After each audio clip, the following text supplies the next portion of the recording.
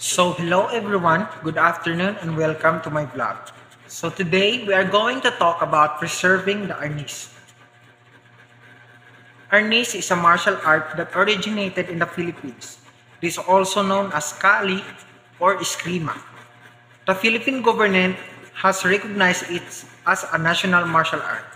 However, due to the lack of documentation and proper training methods, the authenticity of the techniques and history of Arnis are at risk of being lost.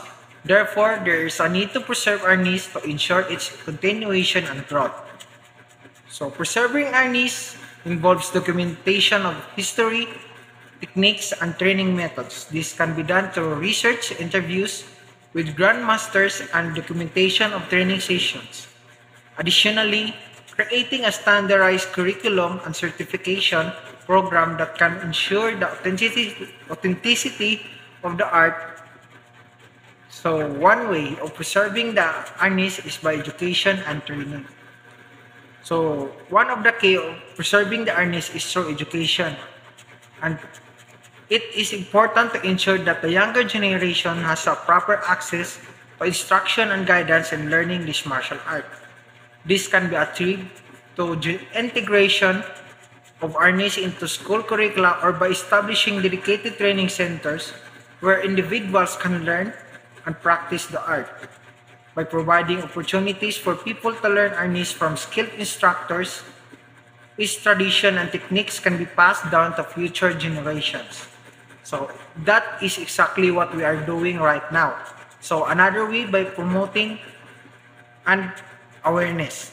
Promoting Arnis on national, international level is crucial. This can be done through various means such as organizing exhibitions, tournaments, and cultural events that showcase the beauty, effectiveness of the martial arts. Additionally, creating awareness campaigns through media platforms, social media, and documentaries can help entities to attract more practitioners.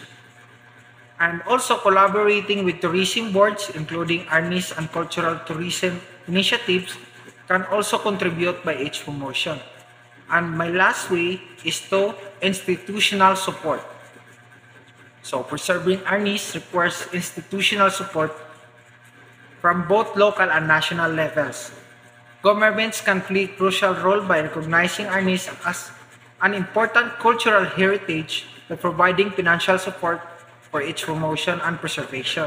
This can include funding training centers, organizing events, supporting research initiatives, and collaborating with cultural organizations, support sports associations, and martial arts federations.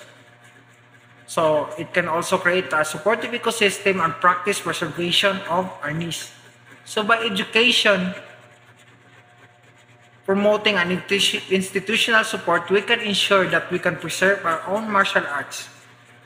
That would be all for this vlog. Thank you and bye.